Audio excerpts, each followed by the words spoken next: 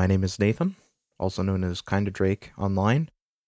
I'd say growing up was very much towards when the internet formed childhoods.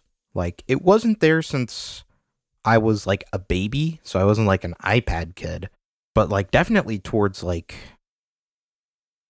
8 years of age, maybe a little bit younger. We definitely had like a personal computer. And I mean, you can ask anyone my age or a little bit younger, and even like some kids in the next generation or previous generation, I should say. Like when they were teens, they were playing the older games. Like the way technology was formatted was revolutionary, and to a degree still is, to the point where arguably we still have some things we need to work the kinks out of. But yes, I'm no professional at that. So when it comes to like how I was formed, I mean, like when I think of childhood or like how I was formed as a human being, I mean, watching Minecraft YouTubers. I feel like that's like a lot of people my age and my demographic. Yeah, I didn't socialize well even before getting attracted to the internet. There's probably some ADHD bullshit that's undiagnosed, but I don't really give a shit enough to get diagnosed because that just um it's not another thing I need to be like, oh, I have ADHD. It's like whether I do or don't have it, doesn't really affect the way I live. Yeah, I couldn't really socialize with other kids super well. I couldn't hang out with many kids in my neighborhood because they were all older than me. Um, Other than like school, I was fairly isolated, and even inside school, I didn't have a lot of friends. Uh, but when it came to the internet, I just consumed so much fucking YouTube. I remember playing a little bit of Wizard 101, but our processor on our like old PC couldn't handle it. So it was literally running at like 2 frames a second, and then I think it froze in the tutorial, which was bonkers to me. Yeah, Minecraft. I even like towards 13 years of age started making content like gaming videos. Um a lot of Pokemon, a lot of Nintendo actually. Uh, but Pokemon was very large in part. I'm trying to think of like what Skylanders, Bakugan, Go-Go's Crazy Bones, which is how I met George, and we'll get into that. But definitely like a very much a consumer of these products, especially fucking Skylanders. I spent over $1,000 on like Series 1 to Series 3 having the complete collection. And when I was trying to buy my own PC, I was so desperate for money that I sold them all to GameStop for $44, which is, if you do the math, less than 0.5% of the actual retail value, which in hindsight is incredibly stupid of me because the PC I was getting was also probably around $1,000. So like $44 in the grand scheme of things is fucking piss in the pan.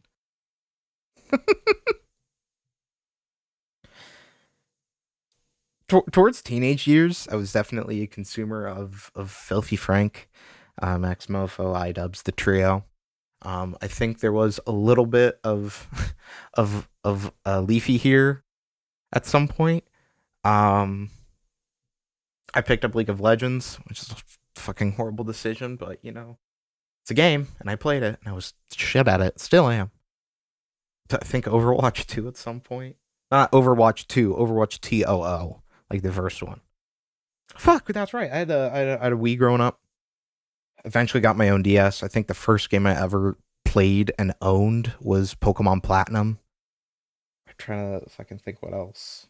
3DS was big too when I got that. I actually broke the circle pad on my 3DS playing Smash Brothers in the lunchroom in high school. I was shit at that too. I'm shit at a lot of things, but maybe I'm not, and I'm just being too hard on myself. But who gives a shit? I originally was a fan of George back when he did stop motions under the name Cooler Now 123 with the Go-Go's Crazy Bones revival of the 2010s, or earlier.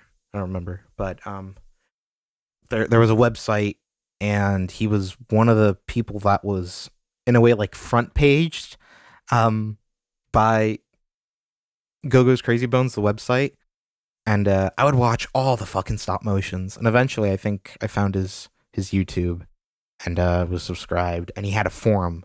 If anybody fucking remembers the Cooler Now 123, I think it was a Weebly forum. No, it starts with a W, like WordStop, WordPress, one of those fucking blog sites.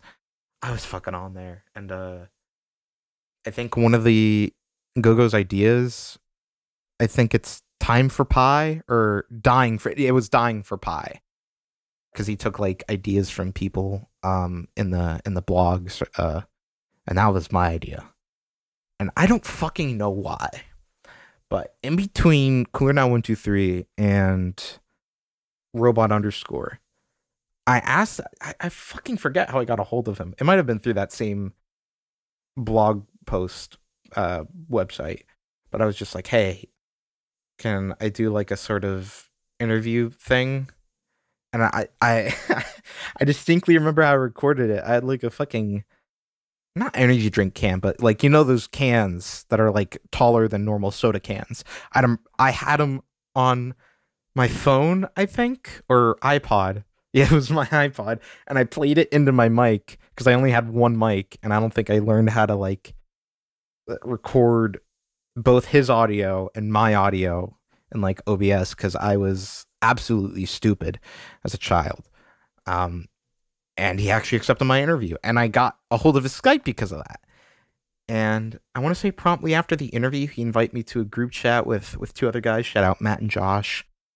And we fucked around on there. We were all just prepubescent kids saying and doing stupid shit. I'll tell you that. If you ever find chat logs of whatever shit we say, I want to say from the get-go, I'm sorry.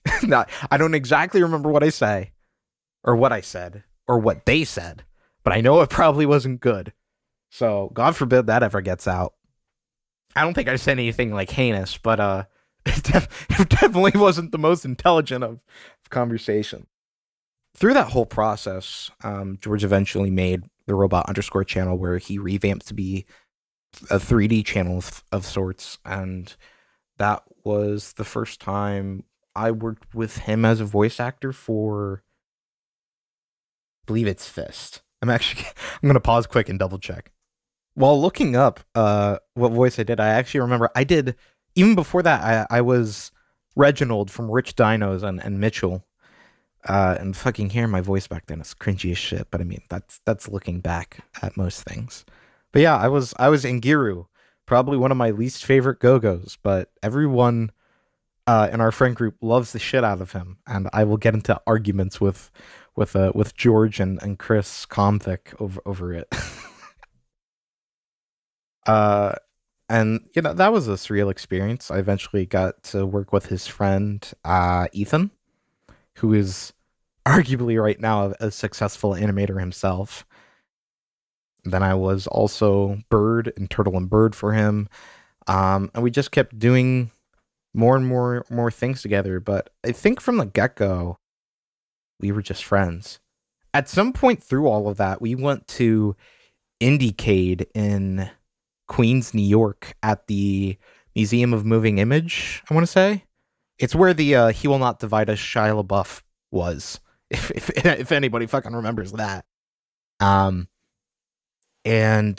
I met him, I met his sister, I met Ethan, and we had a blast.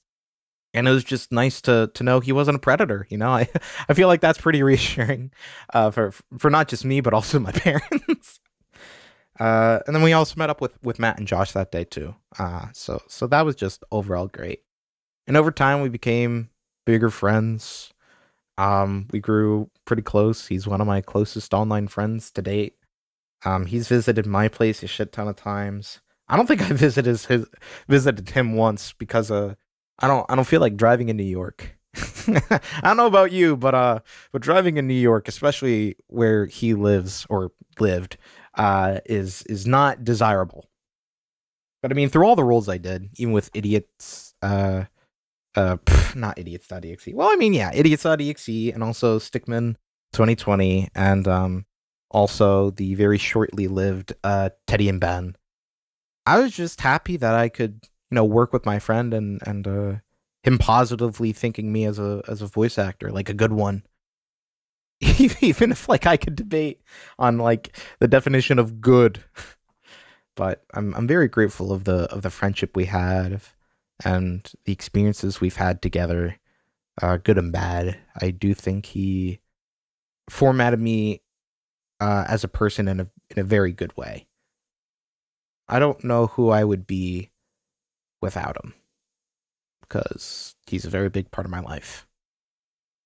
When I personally started voice acting, I watched Mick Lauer or Rice Pirate's very small guide on YouTube called Lip Smack, and that just gave me a very rough baseline of where to start.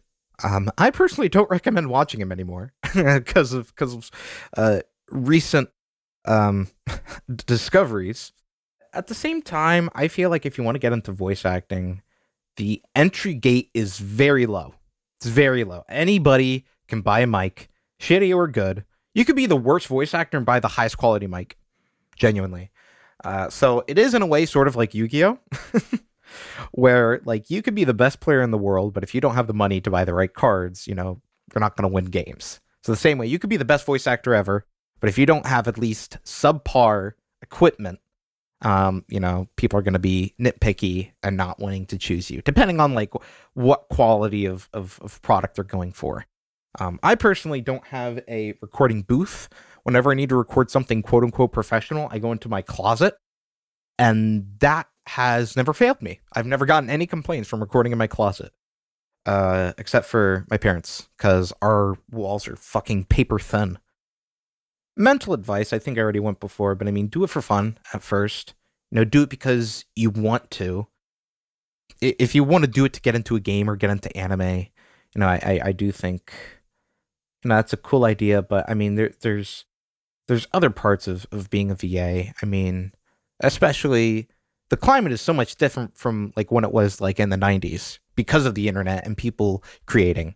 Like you have all these amazing animators and artists on Newgrounds, as well as YouTube. And then, depending on who you ask about Steam, letting almost anything in on their platform, including Nazi Furry 1 and Nazi Furry 2. That's right, there's two. There might be a third. I haven't checked. It's personally not in my interest to check.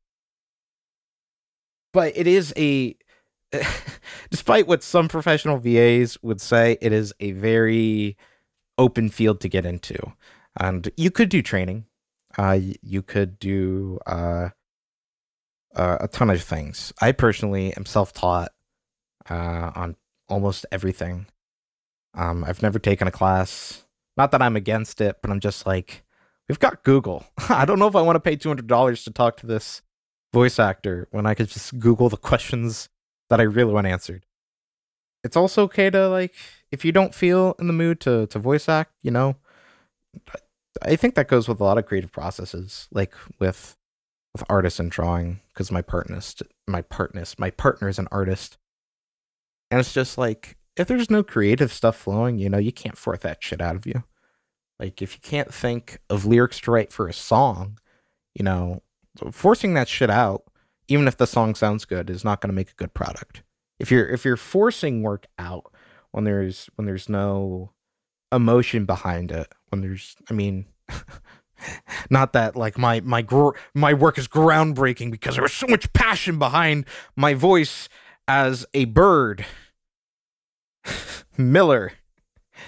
No, but I mean, it's motivation is a very big part of creating, like actually being creative, because it is a facet of human ingenuity and some assets of nature itself as well.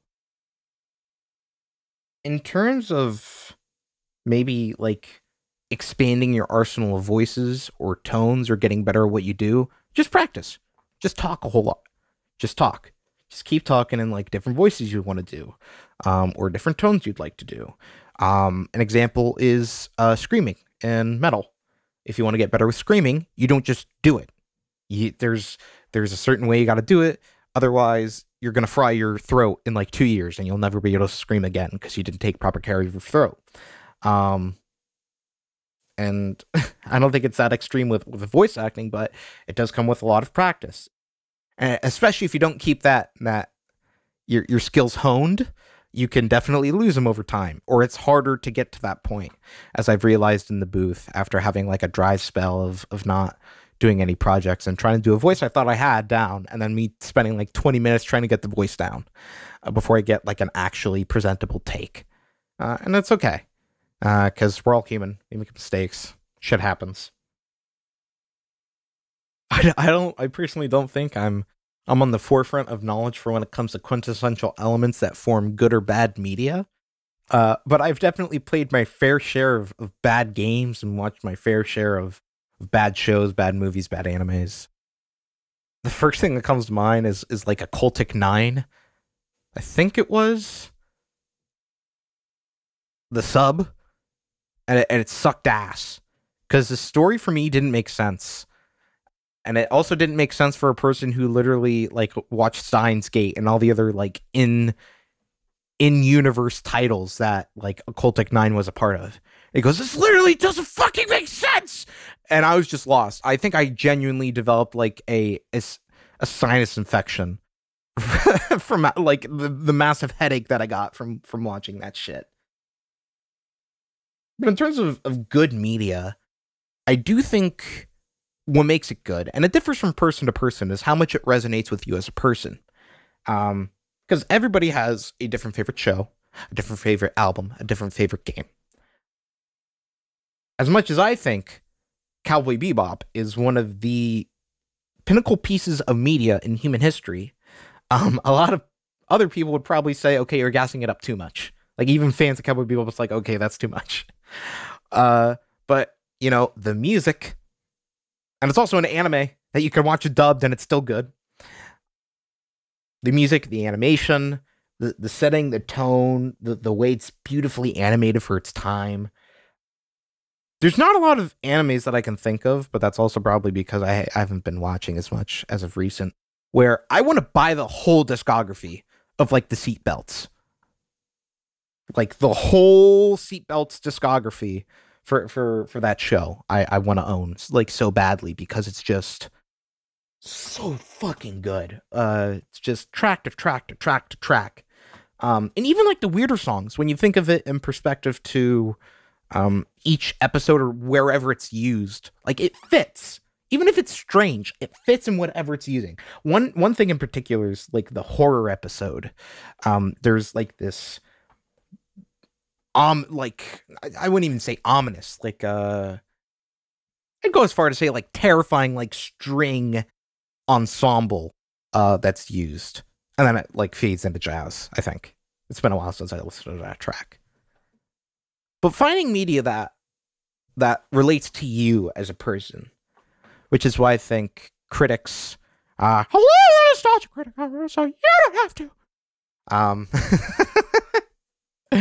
Why I think critics should have less importance than they do, because you can listen to Anthony Fantano call an album a 0, but you could love that album, and you won't know until you listen to that album.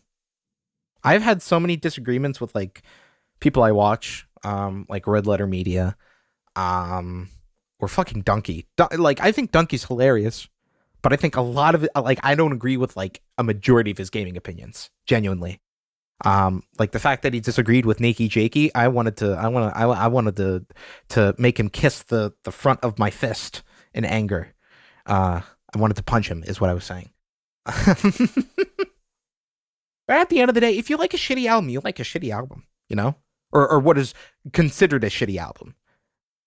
And I've come to understand that a lot because I'm a massive fan of Alice in Chains. I'm really starting to grow on Stone Temple Pilots. And a very big thing of their music as of recent is that Alice in Chains doesn't have Lane Staley anymore. They have William Duvall.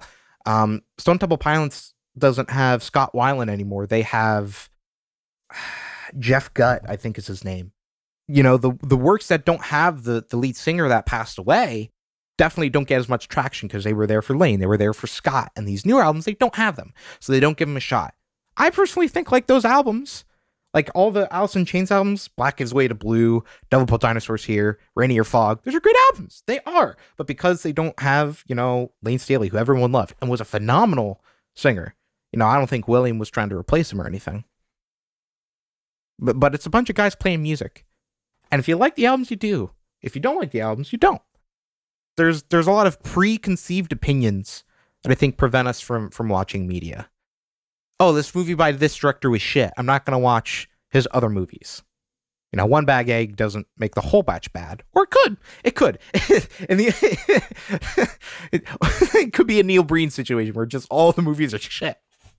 But, you know, we have a lot more time on Earth than I think we give ourselves credit for. And to an extent, if you're a kid listening to this, first off, I don't know why you are. You don't even know who the fuck I am. But most importantly, enjoy your free time. Enjoy the time you have to be a kid and to play as much video games as you want, to watch as much YouTube as you want, to do the most stupidest shit you can think of just because it's fun. Because eventually, you're going to grow up. You're not going to have time for it. And you're going to see your time slip away. You're going to see all your friends you have now drift away. You know, if like you don't know how much free time you have as a kid until it's gone. And it's sad to look back on it, but if you appreciate, you know, if you're past childhood and you're an adult now, you know, if you appreciate what you had back then, I think that's enough. To just appreciate. Jesus Christ. This was supposed to be about elements of good media and bad media. I just read the next question. Now it's kind of in part to question number 4 of the quintessential elements, but all the media I would recommend. Kind of already did that, but again, if you don't like what I recommend, it's totally up to you, you know? But again, I highly recommend Cowboy Bebop. It's a phenomenal show. It's only 26 episodes. Give the whole soundtrack a listen. You're gonna find shit you love, genuinely. In terms of video games, I want to say my favorite indie game is Iconoclasts, which is by Joachim. Fuck, I forget his name. I follow him on Twitter.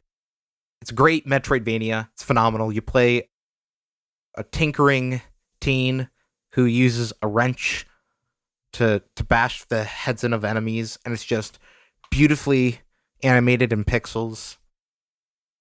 A big part of me when it comes to like games is like I'll like a story, I'll like a soundtrack, but the big driving force for me is gameplay. Like if it controls well, if it's intuitive, if it uses fighting elements, if everything like meshes well together and flows nicely. You know, I'll appreciate that more than like if the soundtrack's shit. or if the story's shit. Because I can just like tune my brain off to the story and not give a shit, but if the gameplay's fun, I'll just continue playing. I'm a sucker for Professor Layton. It's more than just being a puzzle game. It's that each puzzle, for the most part, is different from the last. Like, it's not just Sudoku puzzle after Sudoku puzzle, or Picross after Picross after Picross. Like, they're all different. The story and soundtrack, holy shit. The story and soundtrack of that game is fucking baller. However, if you don't like puzzles, you know, it's very hard to get into the series, like my partner. My partner likes the story, she likes the music. The fucking puzzles. If you don't like puzzles, it's a very hard game to get through. But thankfully, I love puzzles. Also Uncharted. I love Uncharted. I have like 2 Uncharted statues in my room. I don't think I am in love with them as I originally was as when I started voice acting, but I still very much appreciate the series. I think I even watched a full playthrough of Golden Abyss for the PSP or PS Vita. It's fucking one of the handhelds by PlayStation. I've read the book. That's right. There's an Uncharted book, Uncharted, the Fourth Labyrinth by Christopher Golden, I think.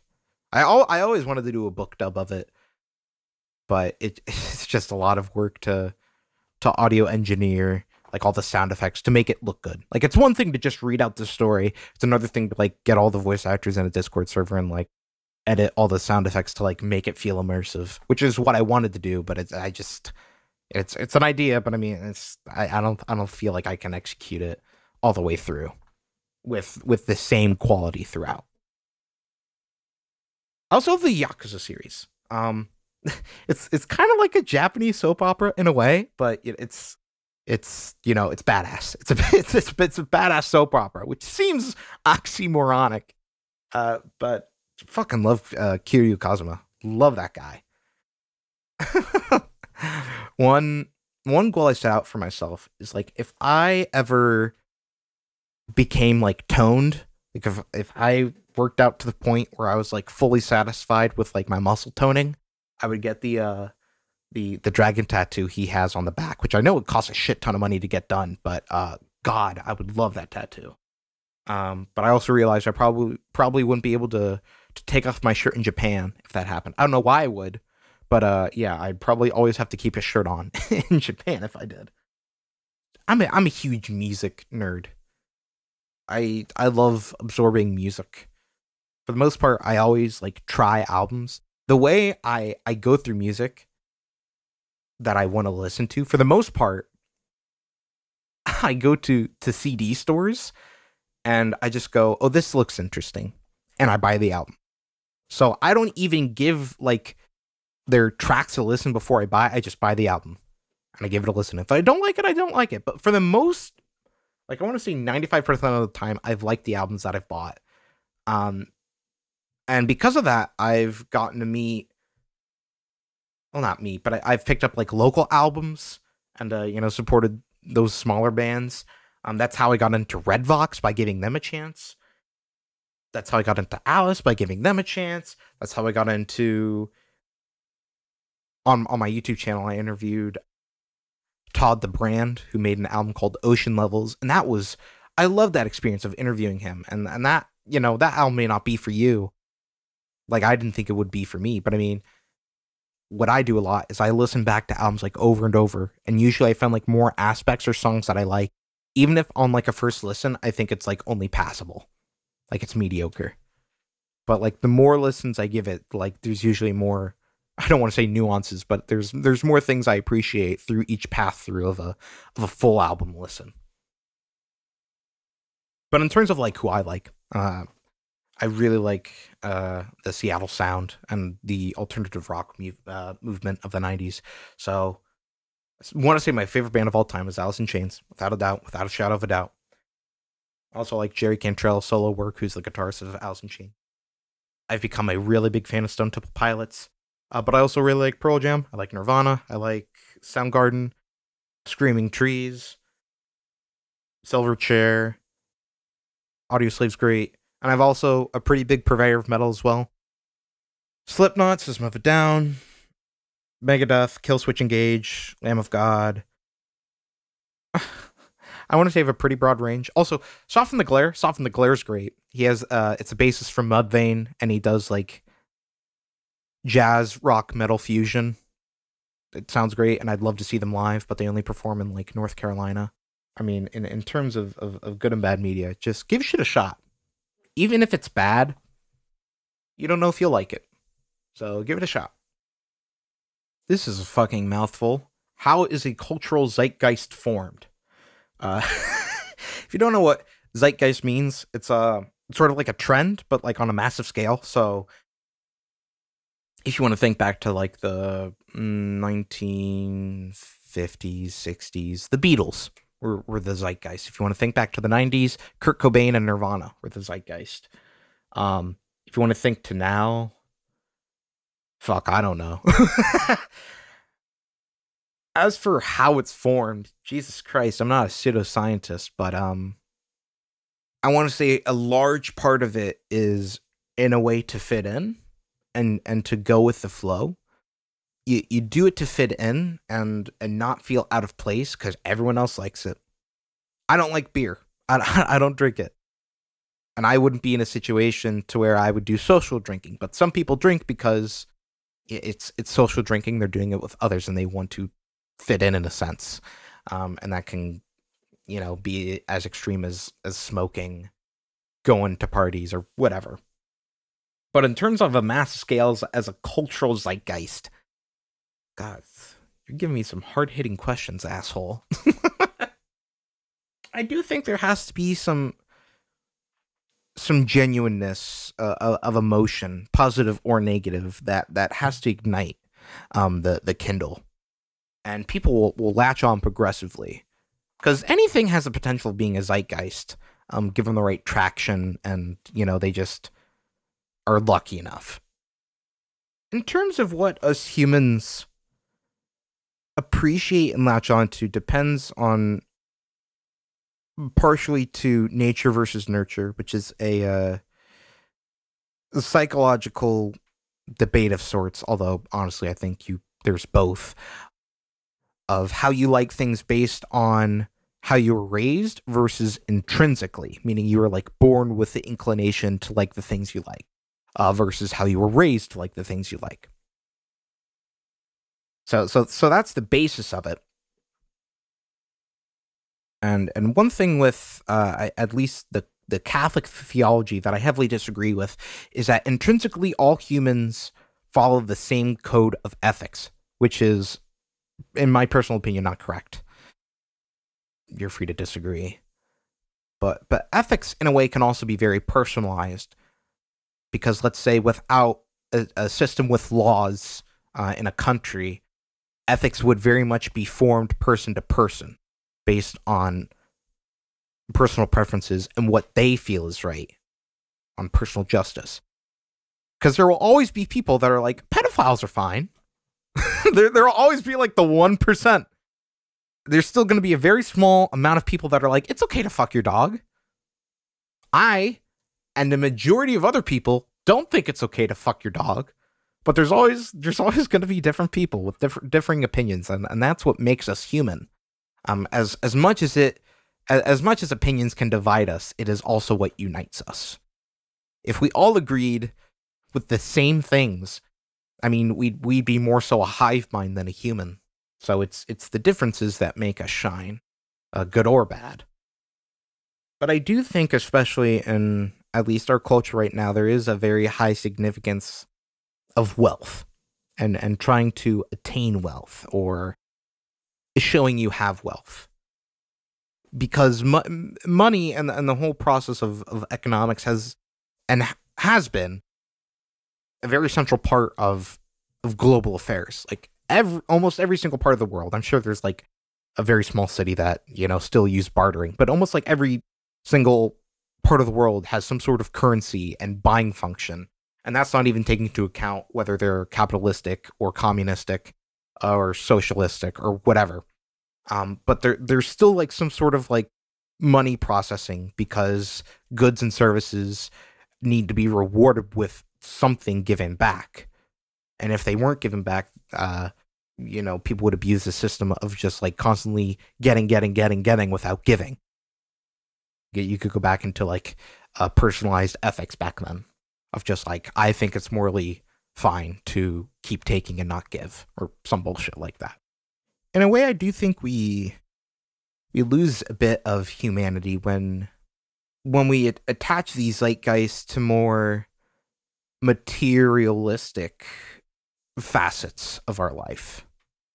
It's one thing to follow the zeitgeist of, I don't know if this would fall into a zeitgeist, but the followings of Martin Luther King Jr. and his speeches, and how it eventually led to the equality of most races over a long period of time, which we're still healing from. I don't think we'll ever heal from, just because we're humans and everybody's going to be different with forgiveness. And that's okay. But there's also the cultural zeitgeist on a much, much, much, much smaller scale. Let's say fucking silly bands. If anybody remembers that, silly bands. The rubber bands that were shaped like animals or objects or fucking whatever. I wasn't into that. I think that was also around the same time as Rainbow Loom, but that in a way is a at least a consumer zeitgeist. That definitely, like when you go towards a more material zeitgeist, it's more so about fitting in than doing what you feel you relate to or what you like. So, the zeitgeist of Muhammad or the zeitgeist of Jesus Christ or the zeitgeist of Buddha or whatever. So as much as, I also personally think we should all treat each other better, there also comes a realization of just how wide and vast each human is on a personal, intrinsic level. And it's a pretty tall order to ask for the acceptance of an entire race of people, an entire religion of people, an entire whatever of people. But having a cultural zeitgeist that's just like the hot topic at the time that everyone can relate to, that is material, yet we can't like agree on a human right in a sense. So to tune it down like by 11, I'll talk about my experiences with YouTube and Newgrounds and Twitch and the internet overall. Definitely my first experience with Newgrounds was watching zone animations. So definitely porn, definitely hentai and porn was my first introduction to Newgrounds. But I mean, outside of Newgrounds, and more so like the creators from Newgrounds that eventually went to make bigger things, Castle Crashers was massive. I don't think I played Alien Hominid, but there was like some social impact there. But I also was a massive like Flash game player as a kid too. So there might have been stuff from Newgrounds that was eventually ported to like Addicting Games, which I played a lot of, or other websites that just took Flash games from that website, or they just posted it elsewhere that I just didn't realize at the time was originally created there. If I'm being honest, I don't think I'm as big as a proprietor of Newgrounds as I should be. I definitely think I could do more. Like I need to go on the art portal more and the video portal and the game portal and play more. But I'm also in the middle of doing classes and job hunting at the same time, so I don't, I say that as I watch like 6 hours of YouTube in a row. But I'm super thankful of Newgrounds because it is in a way its own sphere. I do like my partner and a couple of other people I know are scared to join it because their art may not mesh with the general feelings and consensus of the website. So they go to Tumblr versus Twitter, which is fine. Yeah, I get that perception, but it's also just been like a great place from the get-go of releasing purely creative ideas, whether it be audio, art, music, or video games or animated movies. Like it's always been creative based, not like human based, if that makes sense. Because I mean, like no one's posting vlogs on Newgrounds. That's just like them talking to a camera, going, "I've made a serious error in my choice of actions," or whatever bullshit. So I'm extremely glad Newgrounds exists for a variety of reasons. One of the biggest reasons is Georgia's success. I don't think Stickman 2020 would have gotten as big as it did without Newgrounds. Meeting the guys there, being lucky enough to meet Jeff, Johnny Utah, Corey Spaz Kid, Tom Fulp, of all people. The fucking god, he's genuinely the nicest human being alive, without a doubt. But just meeting all those people and seeing their creative efforts and seeing like how emotionally connected they are to their projects that take years to put out because they're just so good and they take effort, and it's more than just shitting stuff out, which, there's still that product on Newgrounds from time to time. You're definitely going to see people that just shit out content or just re-upload from their YouTube. But there are genuine creators that just pour their I don't want to say their heart and soul. I mean, there are some people that are like that, but I mean, there's just some genuinely creative and talented people on the website that I don't think you get to experience with the algorithms of Twitter and YouTube. So forever grateful to Newgrounds, even if I don't use it as much as a majority of the other users. I mean, what can I say about YouTube? I mean, it's a platform and it's not run the best, but I mean, it's stuck around. It's stuck the fuck around. I think over 10 years, over 15 years maybe. I don't remember, but it's been around for a fucking long time as like the premier video website. I said it in the beginning, but I mean, like, Minecraft YouTubers, like, got his Minecraft in his group. I watched a lot of. I should probably pull up my YouTube so I can talk about my, like, who I subscribe to, because this actually, I've kind of dreamed about talking about the people that I'm subscribed to and, like, who I'm inspired by. I definitely was, like, a purveyor of Game Grumps at a time. They were a very big part. I think I started watching them towards the end of the John era, and then I just eventually fell out of their stuff. I also really don't like a lot of the members that are still there. They still formatted me as a person, whether I like it or not. Early Super Mega, I don't like much of their new stuff now. And Oni Plays, of course, watch a shit ton of that.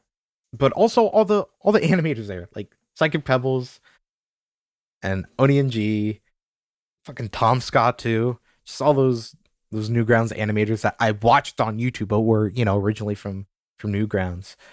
Just mwah. Love that shit. Watch so much of it.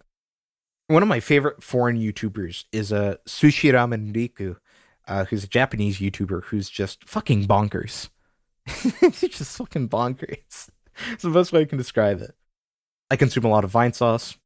So Vinny, I watch Joel, I watch Jabroni Mike, I watch Limes, I watch pretty much everyone on there. Rev. Cold Ones I watch a lot of. Off Canny is a great channel. They're sort of, in a way, I don't know how to fully describe it, but they're funny. God the Waz is great. Love that guy. I met him a couple of times. He's a genuinely nice person. Brutal Moose and Kadigarus I've been watching for years. I've definitely grown to like Brutal Moose a lot more because editing is just, it's so fun. It's so fun. Darkamain is also a really great channel. I've been watching Miss Breezy, who was originally like Cool Dude for a while, and they were kind of one of the people that helped me grasp LGBTQIA+, which, you know, feels like taboo for saying, but yeah, I mean, acceptance to that degree, depending on like how you're raised, you know, watching them transition is cool and nice, and I'm glad I got to watch that happen. I love Nakey Jakey. Fucking love that guy. Anytime he uploads, it's just like, I'm gonna pop popcorn, I'm gonna grab a nice big sody pop and sit down and just enjoy the whole experience, because it's just, God, amazing. Ordinary Sausage, bite-sized videos, but I mean, like, it's just enough to be like, I want to know what a dozen roses in a sausage casing tastes like. 0 out of 5. My favorite YouTube poop is a series. It's the Misadventures of Skooks. By far my favorite YouTube poop ever. Internet Common Etiquette with Eric. Worthy Kids. Punk Duck. Neocranium. 7. Oh, I love 7. 7's a very, very small skit channel. I highly recommend you watch 7. Michael Reeves, Senior Palo. Settled, who does RuneScape videos. The Mexican Runner, who does Twitch streams. Phenomenal speedrunner. Anonymous. Fucking Cow Chop when they used to upload. Oh, man. Loved Cow Chop. Miles John, who I forgot to mention when talking about Newgrounds because he's on both, but guy is super talented. I love his style. He's very eclectic and I love it. HealthyGamer.gg from Dr. K, I think, is a super great site on YouTube to just learn on a professional level of mental things. Because even if you don't have a gaming addiction, it's just really insightful stuff that I was recommended when I was in a really dark place. Very thought-provoking, and it just helps you just start moving in a direction. All the science channels, like William Osman, Alan Pan, Backyard Scientist, Nile Red, just and their podcast, Safety Third. They're quirky guys. And while I'm not a science guy, it's just cool seeing them be quirky. One of my favorite cooking channels, because I do watch Binging with Babish, but I love Alex, who used to be French Guy Cooking. He does these super large deep dives into, like, he gets like really focused on certain foods. Like, he had a 10 episode series or so about meatballs and like how to make the perfect meatball. And he went to Sweden and he had kufta, and he went to Turkey and he had their version. He just does a deep dive, and he's just super thorough and very interesting. He did a series on dry pasta. it's boring on face value, but I find it very, very interesting. A guilty pleasure is Epic Rap Battles of History. I met those guys too. Even if it's silly, you gotta admit there's a lot of effort put into those videos. If I haven't said it already, Germa. Love me, Germa. Love me some Germa. Michael Cthulhu, who does these really long videos of making giant weapons. It's just fun. Oh, fuck, I forgot to mention. Sky Williams is a massive influence on my editing style when I used to edit. And I loved his content. And yeah, he's been through a lot of drama recently that in my opinion, he's gotten clear of. But very, very big purveyor of my comedy and editing. And then when it comes to Twitch, I watch a lot of speedrunners. Sometimes just like in the background while I'm working on something else, so I can look over and see how their pace is. There's a good handful of people that I follow. If I was to recommend one channel that I haven't already mentioned, why didn't I think of this? Wayne Radio TV. He's got phenomenal streams. They're very creative. You're always going to have a laugh when you watch his stuff, if you haven't already followed him. He did the Half-Life VR, but the AI is Sentient series. I've been gracious enough to meet a lot of great people over my time living as a human being. A big part of that is going to too many games, which is somewhat local to me every year. Fuck, I got to meet Kadikarus, and he signed my copy of Scooby-Doo and the Cyber Chase. I loved that. I talked to Scott the Woz a couple of times when he was there. I had a question about his Donkey Kong Barrel Blast video with the Donkey Kong drums, and like why he decided to make it a correlation to being celibate or being a sex freak. and we had a somewhat long conversation about that, because it was a very interesting writing process. And he's more than just a funny guy. He's very thoughtful. I fucking got to meet Vinny, I think, twice now, and the second time I met him, I cried a little bit. Genuinely loved meeting that guy, and he gave me a shit ton of confidence to pick up an instrument and just try shit. It's just, God, what a wonderful human being he is. Yeah, I met ERB, and I talked to them a little bit when I was insecure about my editing. They sort of reaffirmed me. They were both super, like, Nice Peter and Epic Lloyd, super nice people. I've always gone to the Psycho Stick concert at Too Many Games, and those guys are, meanwhile, very talented people. Especially Josh, who's on guitar, and Alex. I think it's Maddie, yeah, on bass. Just all super talented. Like, even though it's silly music, like silly lyrics, like the music is serious. Like they take their actual like music playing great. I went to a live show to see Alice in Chains, and thankfully I got into the pit. And by the time they actually played, I somehow got like at the front of like where the barrier was, so I was like as close as I possibly could be to them. And it was just surreal. Like they didn't say hi to me or anything, but I mean, just being like literally like almost 6 feet away from like where they're playing. It's just, whoa. And finally, the story that I've told many times, and I'm sure the story most people want me to tell. The time I met Christine Chandler, also known as Chris Cham. This was before they were arrested. It was Too Many Games 2019. I think it had just opened for the day. Like I always go through the booths to see like who's open and do like window shopping before I decide to like where to buy from. I was passing by this place that sold t-shirts and then had a small side shop of video games. As I was walking by, I saw this person with a very similar getup to Chris Chan, and I was like, wow, that's really good cosplay. I stared at it for 5 more seconds. I'm like, oh shit, that's not a cosplay. That's Chris Chan. I think I debated with myself for a little bit. I'm like, if I go to them, what the fuck am I going to talk about? To me, all I knew them for, they were just like legend. Like I didn't watch any of their stuff. I didn't follow like too much of the drama, but I knew like just the meme that was Chris Chan. So like, if I say hi to them, what the fuck am I going to talk about? And by the time I asked myself that, I was already like to them saying, hi, Chris. So I said, hi, Chris, I'm a big fan of your work. And they say, oh, how do you do? It's just nice to meet a fellow fan. Or something along those lines. It was so fucking long ago. Well, it wasn't that long ago. It was like, what, 4 years ago?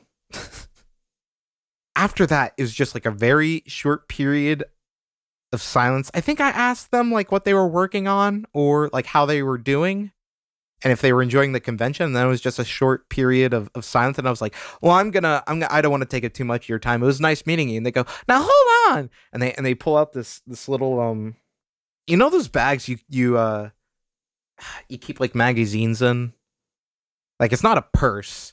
It's not like a duffel bag, and it's not a plastic bag. It's sort of like a burlap bag. I don't know.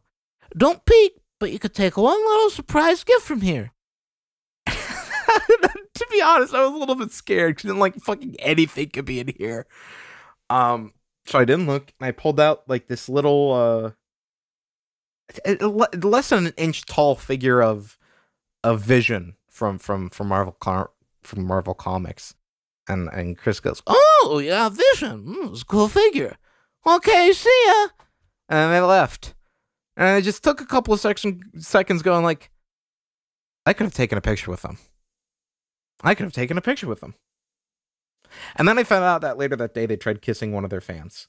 In fact, I think they tried kissing multiple people. Or hugging multiple people. I don't remember the case.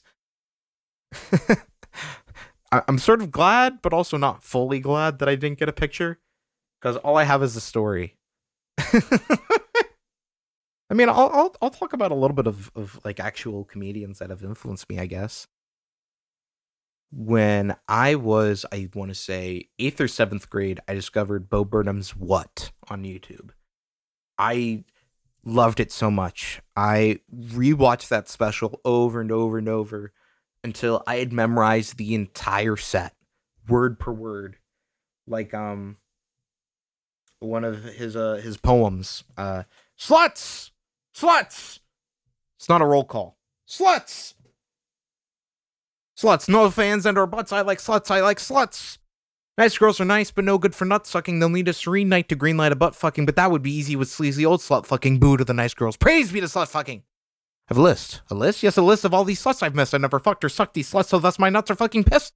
So when I fuck the lucky slut, my nut removes her from the list. Another dumb cum bucket struck from my nut sucking slut fucking suck it slut fucking bucket list. He was a big influence. I didn't like Make Happy as much, and Inside was definitely more depressing than funny. Like after that special, I was just more sad than content. I was a little late to the party, but Norm Macdonald, I originally found his work when he was playing the character Pigeon on Mike Tyson Mystery Team, which I highly recommend you watch. It is a lot more funny than I think people give it credit for. But also his jokes are just super dry but hilarious. The joke that I think of when I talk about him is when he was talking about Andy Richter on Conan O'Brien. Oh, there was this miner. He was visiting this mining town. And he wanted to settle down, and he goes to the bar, and he goes to the bartender, and he says, "Gosh darn it, can't seem to find any pretty ladies over here, and I gotta settle down with somebody." And he goes, "Well, you ain't gonna find any ladies here. There's a town full of fruity men." It's him that said it, not me. I think I could be embellishing. He goes, "Well, Yeah, you sure you only have men? He goes, well, we have Andy Richter. And he goes, I'll pass. And he goes down to the mines. He mines for another 20 years. And eventually he breaks down. He goes back to the bar after those 20 years, and he goes to the bartender and he goes, all right, you broke me. I'll take Andy Richter. But you gotta promise me, nobody has gotta know about it. And the bartender goes, well, it's already too late. 4 people know about it if you do it. He goes, well, what do you mean? He says, well, you would know it. I would know it. Andy Richter would know it. And so would the guy who is holding Andy Richter down. Kind of feel guilty for saying it now. I also love Gilbert Gottfried. Phenomenal guy. More than just his voice acting. He was funny. Love that guy. Super sad that they both passed. And also Bob Saget. What is art? More like, what is fart? No. Art has to have some form of meaning behind it, some form of intent. I think when I touch this topic, I'm inevitably going to bring up AI, because that's just the climate of today. On a scientific scale, AI art is still art, in parentheses. But in terms of if you're going to go to the artistic renaissance, it's definitely not going to be considered art. Especially because it takes pools from other sources to create the art that you're requesting. The reason we create is because we're inspired from other pieces, which were inspired from previous pieces, which were inspired from, so forth and so on. You can make that argument. However, there's a reason behind those pieces being made, even if it's inflation porn. So even if it's just to make money, there's hentai is art still. But I mean, it goes beyond that. Music, movies, animation, even like performance, like plays or the fucking one performance artist of a lady just slipping on butter for 20 minutes. And I almost feel afraid to talk about AI because I don't feel versed enough. It's funny, right? Like we've all seen the video of the Burger King. Like, Burger King's the only place where you can fuck this burger. This burger has so much estrogen it'll turn your tits to the size of basketballs. Come to Burger King, where we'll fuck your stupid ass 6 ways from Sunday. It's hilarious, right? Because it's the exact voice, and he's saying silly shit. But it's still AI. And it's like, would we consider that art? Intrinsically, I want to say no.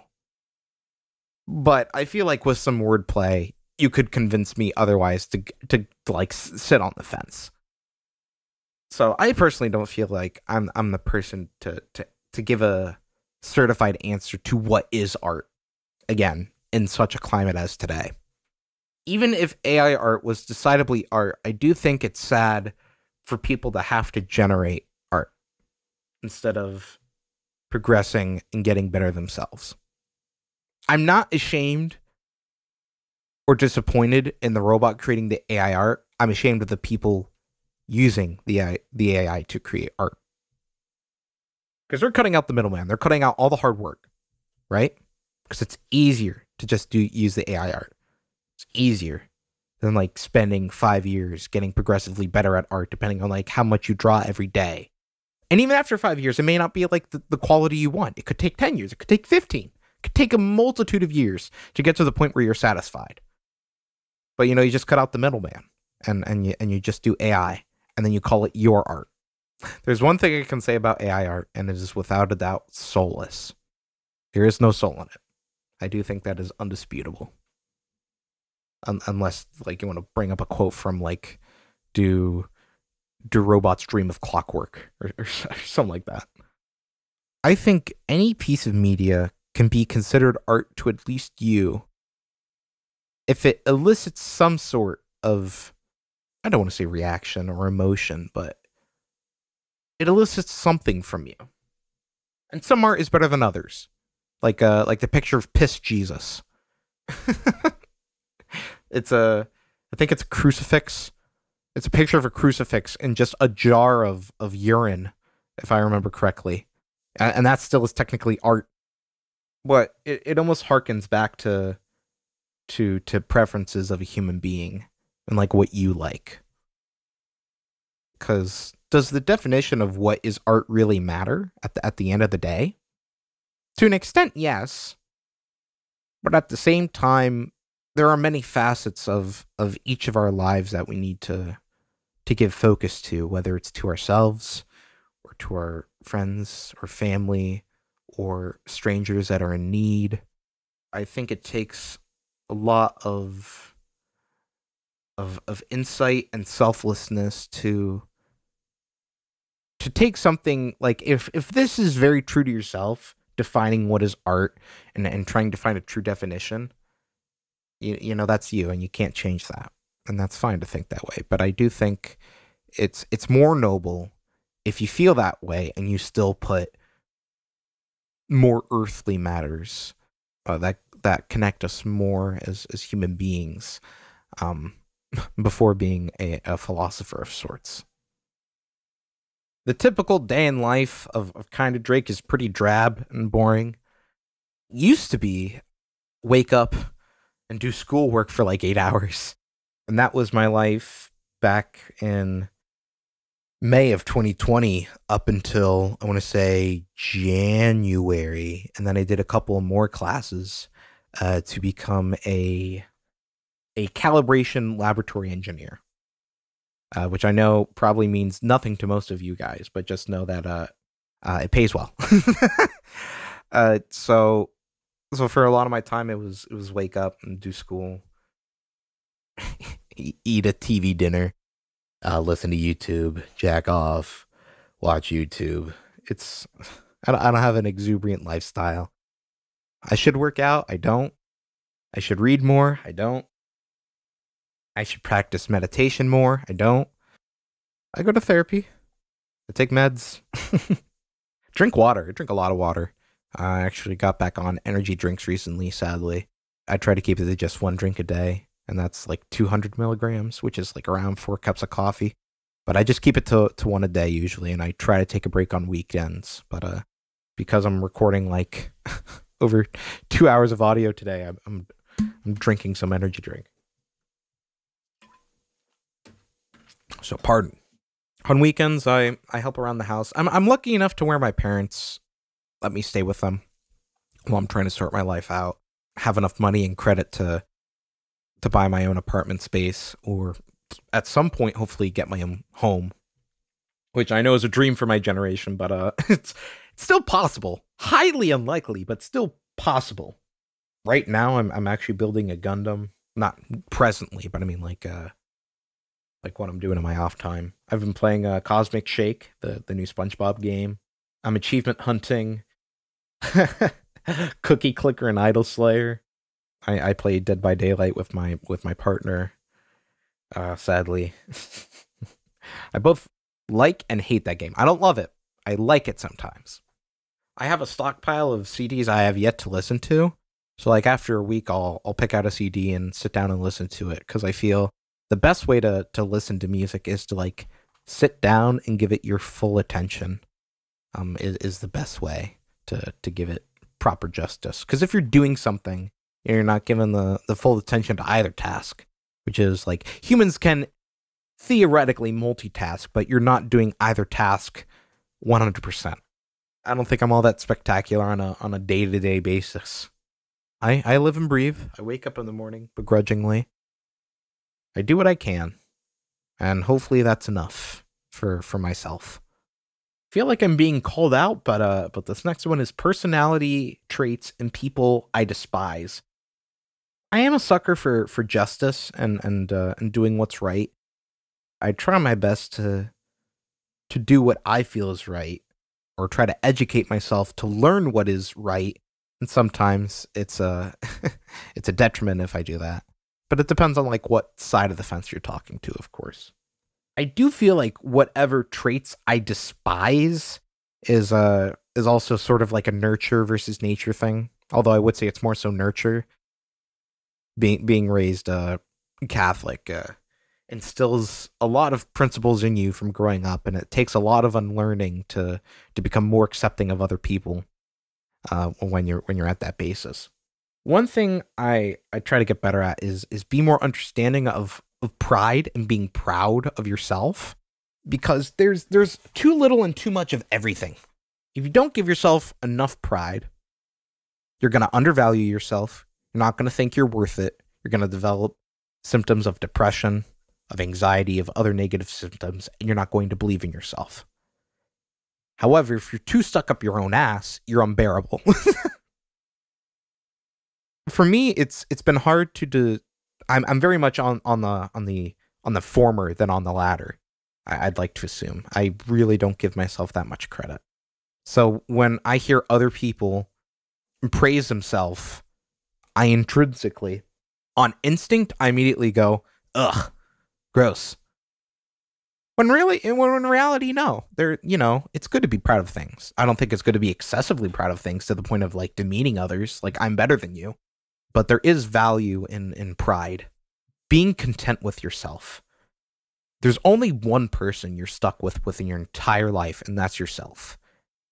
How are you going to love or treat anybody else correctly if you can't even treat yourself right? That also builds into trying to give yourself enough self-care, but also not being overbearing on it. Too much self-care, you keep putting things off, overeat, you indulge yourself. There's constant indulgence, which a gluttonous cycle if you're not careful. So it's still something very hard to manage, and I envy those who properly manage like the right amount of self-care while still understanding like what you can be accountable for on a day-to-day basis. How much I can get done in a day without beating myself up or being too lazy. It's also just like another thing to just be kind to people. Anger is one of the easiest emotions to feel, and it takes a lot of strength to be compassionate, especially to those that wrong you. And while I'm not a purveyor of Catholic teachings, I do think some of the intrinsic ideologies do hold some worth on a non-religious level, on a somewhat ethical level, you could say. Like on instinct, we want revenge when something is wrong to us, but it takes so much strength, inner strength, to just like accept and move past without like holding resentment and just forgiving. It takes a lot. But that doesn't make the people you hate any less unbearable. Like, I understand people that bully other people usually have a reason for why they're doing it, because of their own home situations or how they're raised. Depending on like how they're treated can be sad. But, that still doesn't distinguish the fact that, they're still bullying others. And I feel like from a somewhat young age, I want to say like teenage age, I've grasped the idea that like we all go through shit. The teacher you don't like that's treating you unfairly, you got to think to yourself, are they content with their life? Are they happy? Maybe they're not trying to exactly taking it out on you in particular. They might be, but we all have to put up with shit. And it takes a lot of thought to just realize we're all human. We all go through motions and shit. Especially like one thing I see a lot is like comparatives. It's like, oh, my depression's worse than your depression. Well, that might be the case, but my anxiety is worse than your anxiety. It's like at the end of the day, it sucks to have either. It sucks to want to kill yourself. It doesn't matter how many more times you've attempted to end your life versus somebody else who's like never attempted but has several ideologies of doing it. At the end of the day, it sucks. No one should have to go through that. It's probably one of the lowest places you could go in terms of self-worth. And it's a very dark place to be. So all it takes a lot of effort, and sometimes you have to fake it. I wouldn't say you have to lie, but just trying to be kind as much as you can is one of the best ways to fix it. And at the end of the day, it very much holds true that you can lead a horse to water, but you can't make it drink. It is possible for people to change, but they are the only people to initiate it. and it will come naturally. Or it may never come at all. That's just how it works. I feel the best memes are just pictures, no text. Because I feel the more universal the picture is, the more effective it is. That can pass through any language barrier. Just seeing an emotion. Like pain.png. It's a great one. This is currently my Steam profile. It's a picture of Jeff that Chris drew on the first slightly artistic from Oni Plays. There's this image I have on my face. I have it rotated a couple of times. If I got enough traction on Twitch, this would probably be like the only emote I would have. Smug Poo is great. I love Smug Poo. Smug Poo is a great reaction image. Pepe Hum is great. Cause like I'll be like, what if you put the fork in the garbage disposal?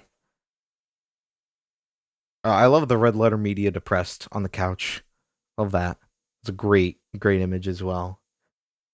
This one is from a frame of Undercover Brother. I don't know what feeling it elicits, but and then I think my favorite genre of memes is the Yoshi kissing Toad, also from Slightly Artistic, drawn by Dave, Phantom Arcade, who's also a great guy. Any iterations of this are just phenomenal. I have one of my own of Scooby-Doo kissing the dog from Alien Invaders. I love it. Well, after this, I'm going to be streaming a Danganronpa game, so I guess I'll talk about that. Danganronpa is a shitty series. I feel like it's dropped the ball so many times on a narrative standpoint that it's just abhorrent to experience.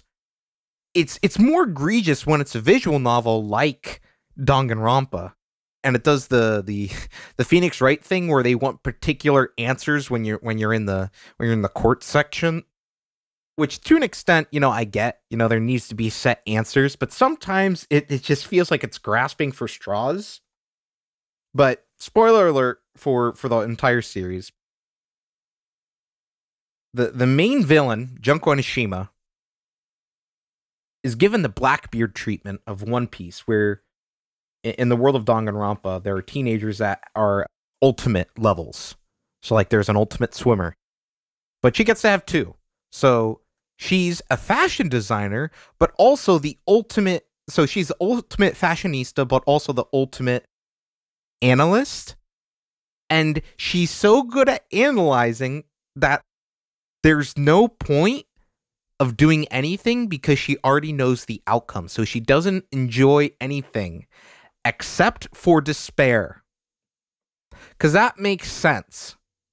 The most bullshit part of the plot is that there's this throwaway character that's integral to the whole plot of the series, and he's only in the anime. He's called the Ultimate Animator. Don't remember his name.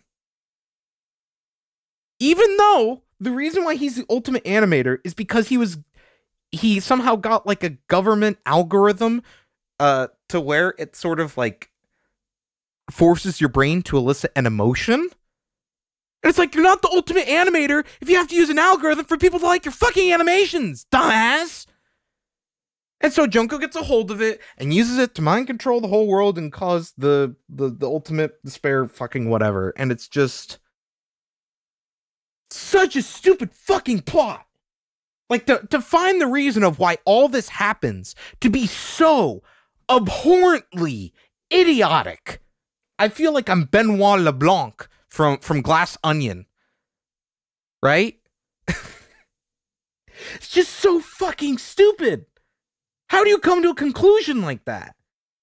Like, I feel you were given a fucking sandbox, right? You were given a sandbox to give us a reason, a somewhat credible reason, right? It doesn't have to be fully set in logic, right?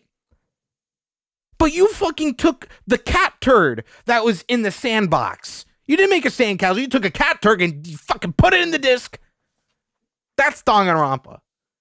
Shittiest fucking visual novel series to exist. Jesus fucking Christ. Favorite character is Gundam Tanaka, by the way. All right, it's time for recommendations. I'll try to go like in between each. Or maybe I should just do all YouTube first and then all Newgrounds. I don't have a ton of Newgrounds because, as I've said, I don't spend as much time on here as I should. But one thing, one of my fucking favorite animations on here is from the Smash collab of Newgrounds. It's Pac-Man sitting on a chair, and then Bowser comes in and he goes, "Hey Pac-Man, what if I just took a fucking shit on your carpet? Yeah, wouldn't that be funny? Wouldn't that be so funny?" And then there's the ending song where he just goes, "I'm feeling hungry, feel my tummy rumbling, I fucking love to eat shit." And then he starts eating shit out of the toilet, and it's fucking hilarious. I love it. I love that. It's it's so good. I gotta shout out Detective Grimoire, which eventually became its own series, both games on Steam. The last game in the series is called Tangle Tower, and that one's phenomenal. Love that. I played that one on stream. The game before it, I think, was also called Detective Grimoire, but there's a Flash one by the same developers on Newgrounds, and that one is really fun, and it's cool to see like where they came from.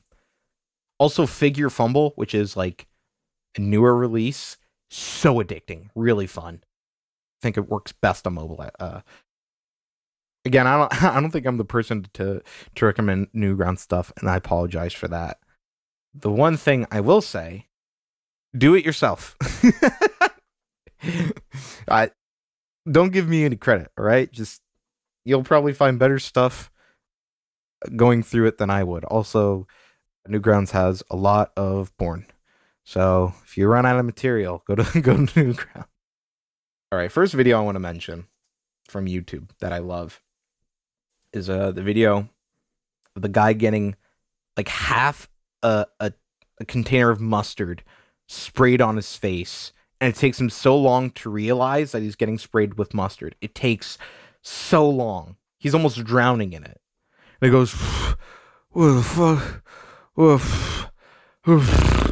the fuck, man?" I love it. It's a great video. I mentioned this channel earlier, but Seven is a skit channel, as I said before. Their best skit, I quote it all the time. It is called "Mr. Binklebop is a hack, and I made this video to expose his crimes." And it's a man who argues with a sock puppet because he's asking the sock puppet to hand him his laptop charger. And he goes, "No." "Excuse me?" "I said no." And they just have an argument to the point where he goes, Give me my cord! Now! Please! I am an armless puppet! It's hilarious. Love that video. Absolute pinnacle, I forget to mention, is the Super Ghostbusters album by Joey Vinesauce, or I'm sorry, Vark Skeletor Joel. It's a psychotic album. but I think it's great. I think I listen to it every now and then. It's pretty funny. I love all of Nakey Jakey's videos, but if I was to recommend one, I would do the Nakey Jakey esports video. 1 word, gamers. 2 words, gamers. 3 words, gamers, pro gamers. We're talking about the last one. Also, if you haven't seen it already, even though like I praise George a lot, please watch his Blockstorm video. Get more people to play Blockstorm. It's a silly game, but play Blockstorm. It's a good game. Also, if I can recommend the We Went to Newgrounds video, if you want a better idea of my relationship with George and like how much fun we have together doing absolutely stupid shit, just watch the We Went to Newgrounds video. I love that. My favorite video with George is we made a pizza. I think it's It might be his pinnacle work. We Made a Pizza is his pinnacle, in my opinion. I love that video. Another great one is sorry, can't talk right now. I'm making piss. So what I want to say, that inside of me. It's a short video, but I love it. Another one I quote a lot is the smart parody of Psychosocial. Being gay and sucking balls.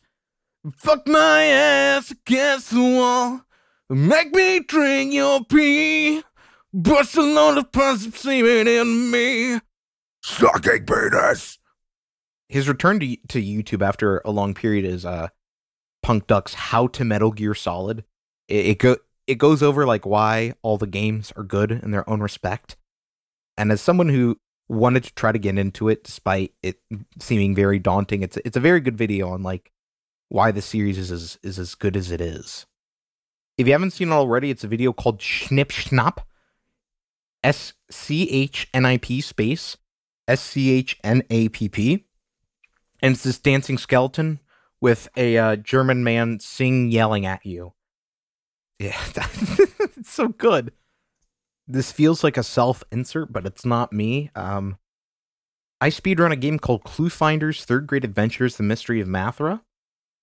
I'm in second place, but the first place holder, Aqua Baby, did a phenomenal run that I don't think will be beat. Give it a watch. It's only 10 minutes long, which I don't think back when I started the game would ever be possible. But it is, somehow. I know I said Off-Canny, the channel earlier, but I mean, like, if we're talking one video, I want to say $1,000 Thanksgiving cook-off is phenomenal. Film Cal does not get the rep they should. They have been amazing for years. There's so many I could recommend. Professor Toothy is great. The Walrus Song is great. The Robber I quote almost on a daily basis. The Marshmallow People trilogy, I also quote on a daily basis. There are just so many good videos by them. Also, Cupcake Pals, I quote a lot. Help, guys, just put me in the fucking blender! You guys. I touched on this a little bit earlier about my music tastes, about being into grunge and metal. I'll talk briefly about my music journey. I wasn't raised musically. Instruments in our family line. My brother did play trumpet. I think he played a little bit of piano, and then eventually he picked up guitar. In terms of myself, my parents would ask me like if there was any instrument I wanted to play growing up, but I mean there wasn't. Like I didn't have any musical inspirations. It took me years to find any guitar music, whether that be rock or metal or anything with guitar in it. Like, I didn't know about the Beatles until 3rd grade. And by know about the Beatles, I mean, like, by name. My friends were talking about Yellow Submarine by the Beatles, and I'm like the insect? And they're like, no, the band. I'm like, what do you mean, the band? Like, if I wasn't ostracized enough, I didn't know the Beatles, one of the most infamous bands in human history. One of the earliest artists I think I listened to was Kitsune Squared. Maybe I guess they're techno dance or just techno. I don't know. But I listened to Square Dance a shit ton. And I think that's what accidentally got me into the brony fandom. I was a brony for a little bit, if you can believe it, as a kid. And then I eventually faded out of it towards before high school started, easily. But there was a phase where I was watching all the new My Little Pony episodes every Saturday morning. Not my proudest moment. My actual music revelation came from George, back when we were using Skype, posted a meme video of SpongeBob singing Chop Suey. And something in my brain went, wait, I heard this before. As a good thing, like a nostalgia flare. And it threw me back to when I used to go to the public pool and they would be playing the radio. And I think they played Chop Suey and BYOB a couple of times. Because when I listened to BYOB, I got the same feeling. And I was like, this is like, something's clicking here. I would listen to music before, and I'm like, wow, this sounds good, but it wouldn't click the same way System of a Down clicked. They were the first band I fell in love with. So I listened to like all their albums like back to back. I listened to Self-Titled, then Toxicity, then Steal This Album, then Hypnotize and Mesmerize, which, again, all those albums are great. It's sad that we'll probably never get another album, but sometimes it's good to just leave it at 5. I eventually met Chris, one of the friends in our group that is friends with me and George, and he recommended me Megadeth, so I got into a little bit of Megadeth. Avenged Sevenfold, but like not a lot. By this time, I was still under the pretense that like some metal bands were satanic, like Slipknot. Like I was under that pretense because, you know, raised Catholic. Back when I used to do like meme edits of songs, like mashups, I did a mashup of Lazy Town and Psychosocial. Because of how editing works, you hear or watch the same thing over and over again to make sure like it's fitted right. So I was listening to Psychosocial so many times that I eventually grew to like it. But I kept telling myself, well, they're satanic. And then I eventually was like, oh, just give the rest of the music a listen. I listened to all their albums back to back. Self-Titled, Iowa, The Subliminal Verses, All Hope Is Gone, and Point 5, The Great Chapter. I think I got a little bit into Korn at some point. I think I just dabbled in a couple of other bands, even like Five Finger Death Punch. I didn't have a tolerance for like, I don't want to say good music, but I mean like lower tempo stuff. And eventually, I just had a moment of like, I want to collect CDs. So I went to a CD shop I never went into before. I never went into a CD shop before. The first CD experience I had, I went through and they had Korn's Life is Peachy, which I think is their best album in my opinion. They had Down with the Sickness, Disturbed's debut album. They had Killswitch Engage's Atonement. I think they had Memento Mori, not Memento Mori, Lamb of God self-titled. Their first track is Memento Mori. They had Dio's second album. They had Megadeth comp album. And then I also picked up like 3 very influential albums. I picked up Super Unknown, Soundgarden. I picked up Versus by Pearl Jam. And then I picked up Facelift and the Nothing Safe collection from Alice in Chains. That's kind of what started it all. Although I didn't become a huge Alice in Chains fan until college. Still liked them a lot out of like all the albums I got. I loved Facelift and like all the other songs on Nothing Safe. I'm like, wow, these are great. The next time I went into the CD shop, I was the luckiest man in the world. Some guy had traded in all of his Alice in Chains CDs.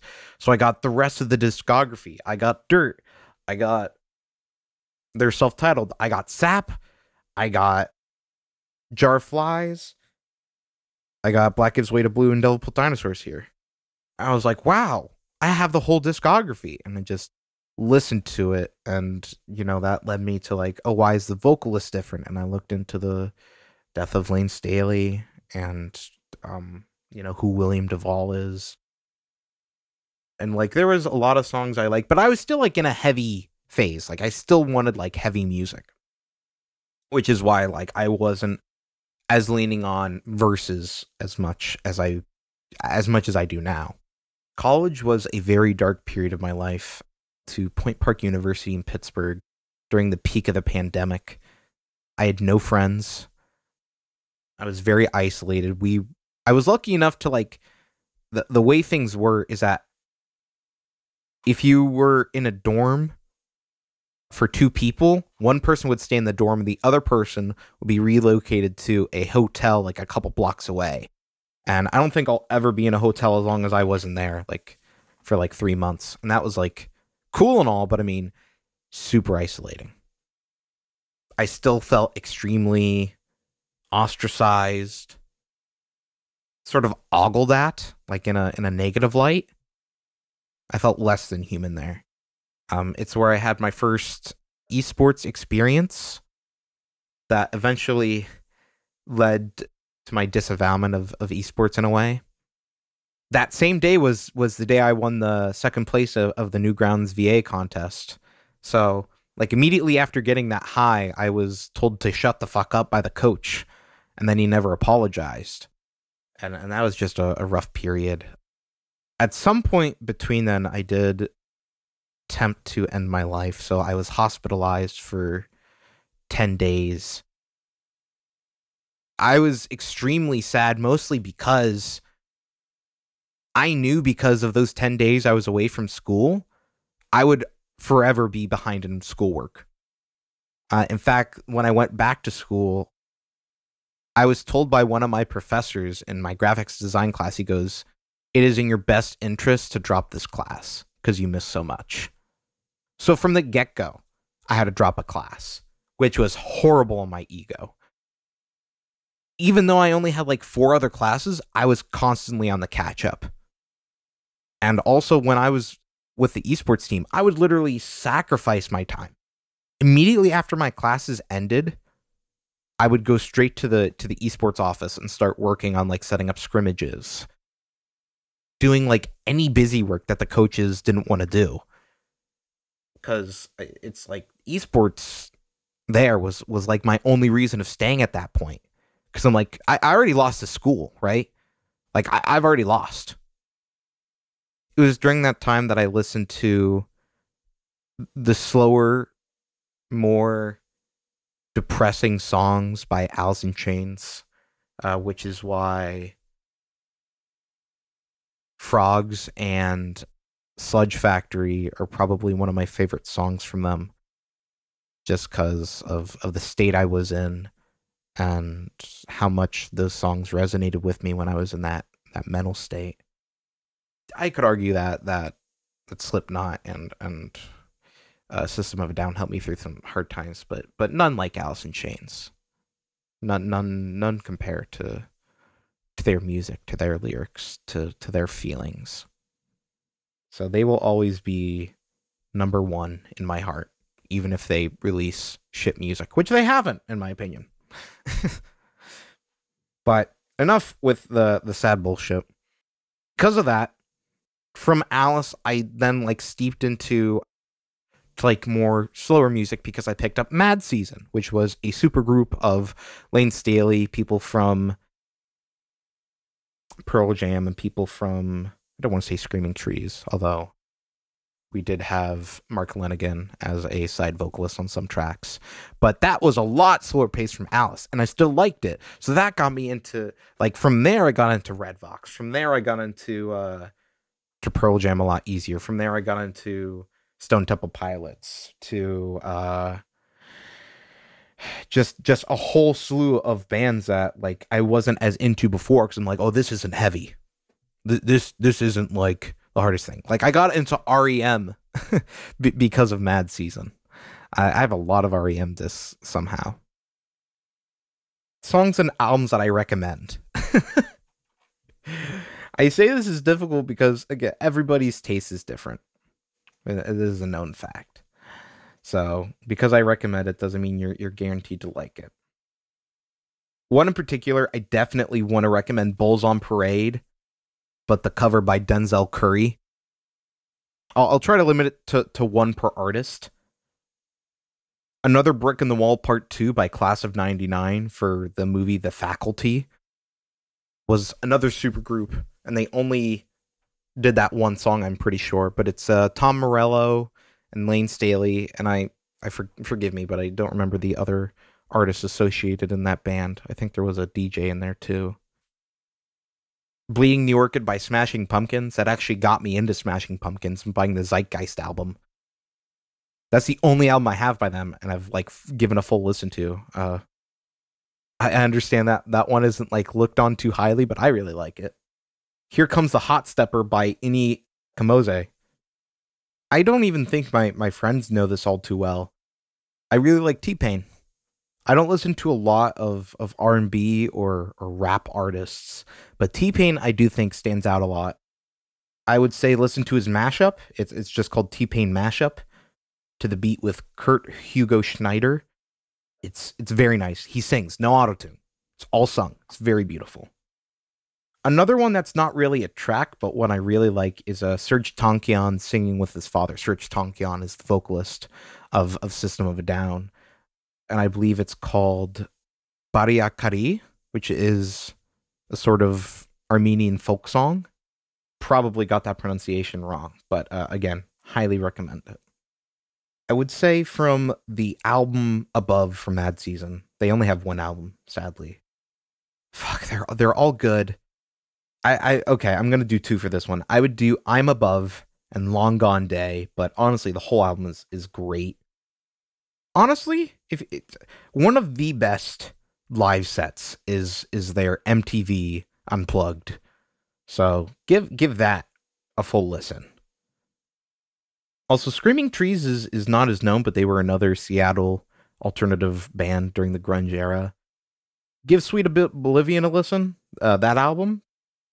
If I was to just do one song to recommend, Shadow of the Season, their first track, that one's really good. And because I don't want to drag this out too long, I'm just going to do the rest of Stone Temple Pilots. I really love their music as of recent.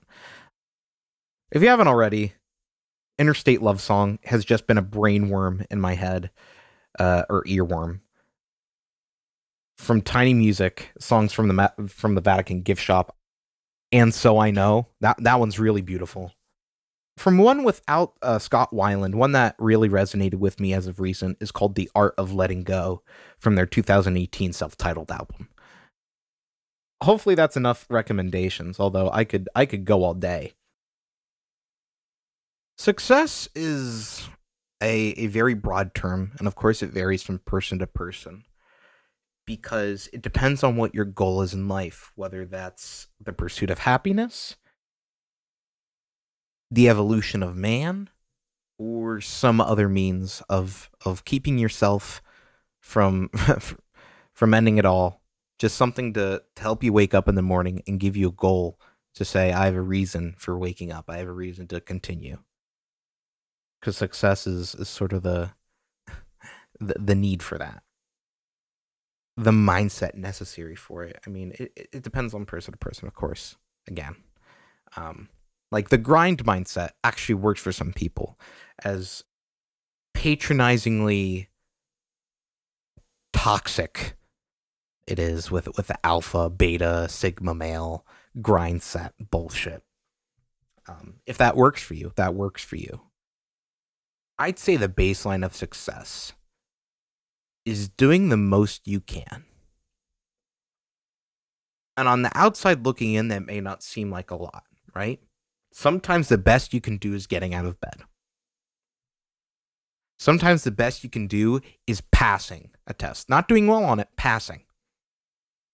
Sometimes the best you can do is just not enough for other people.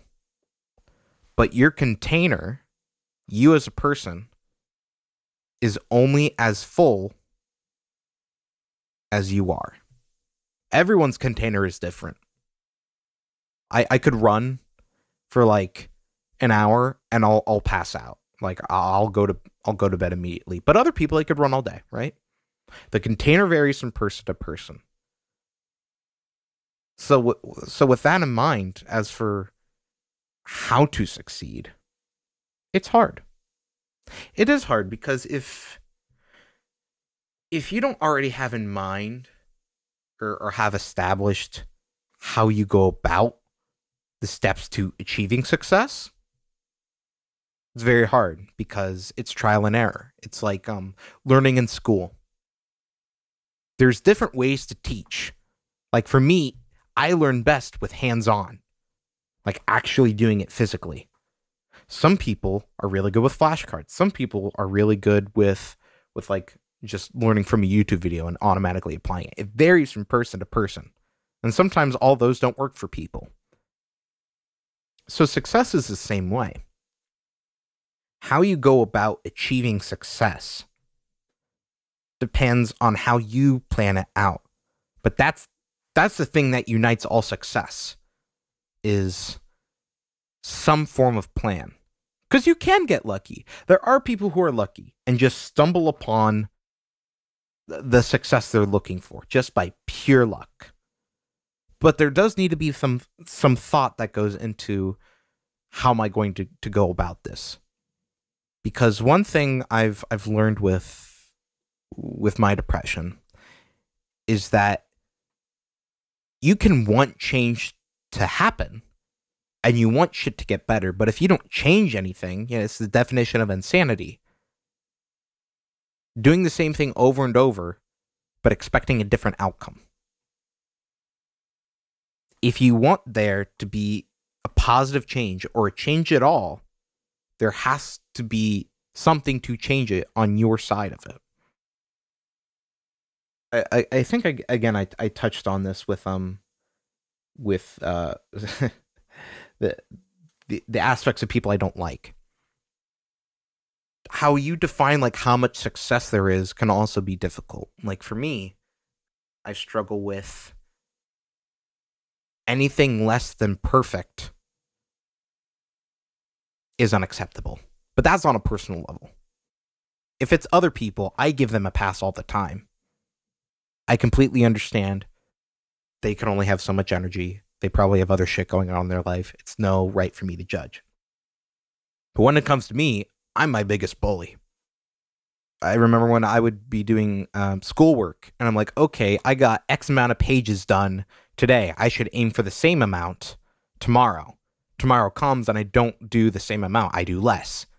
I kick myself in the ass, and it's even harsher because logically, it's like, I did that amount yesterday. Why couldn't I do it today?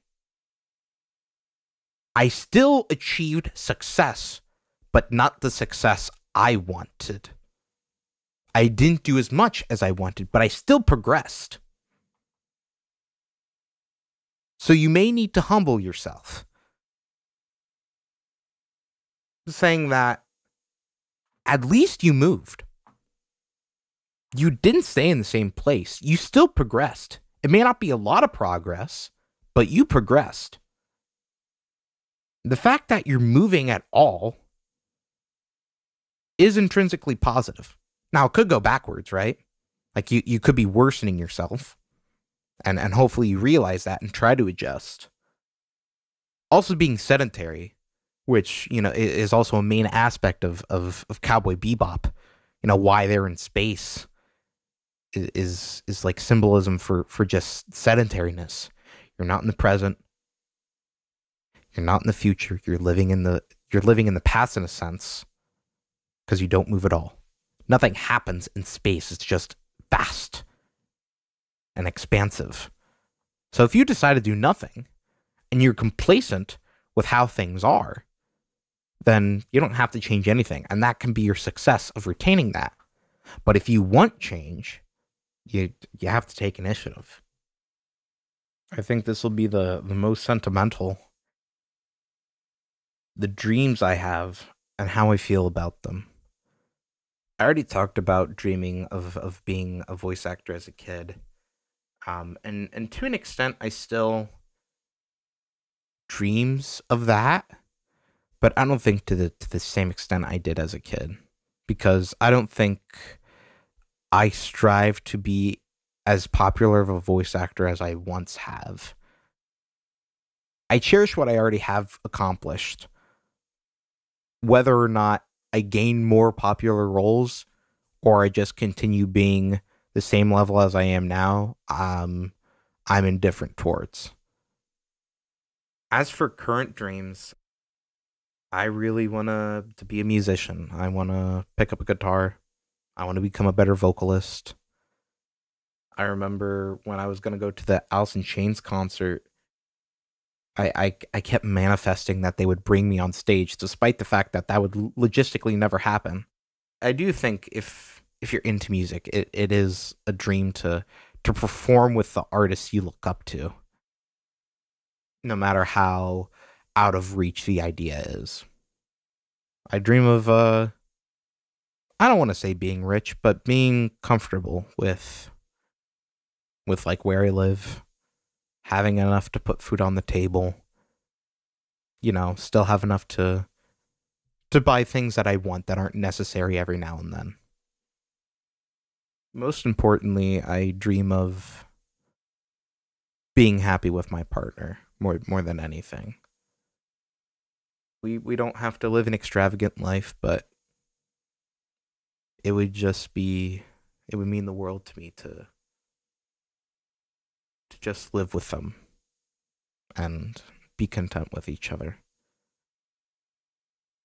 I really love them, and they helped me through the when I tried in college to end my life. They were there for that. They helped me through so much shit. I haven't been the best partner to them either, if I'm being honest, and I'm not proud of it, but I'm working through it. There's one other thing I dream of. I dream of being a better person. More than just being a better partner, a better person. I don't expect to change the world. I don't expect to be revolutionary. I don't expect to be remembered in the history books. The most I dream of doing is just making those I love feel happy. All this type of shit out of the way. What are my plans going forward? I'm going to start a job soon, hopefully. I sort of have it lined up. I have all my certifications and trainings done. I just need to get in contact with the firm that I'm going to be working for and start work, so I won't have as much free time on my hands.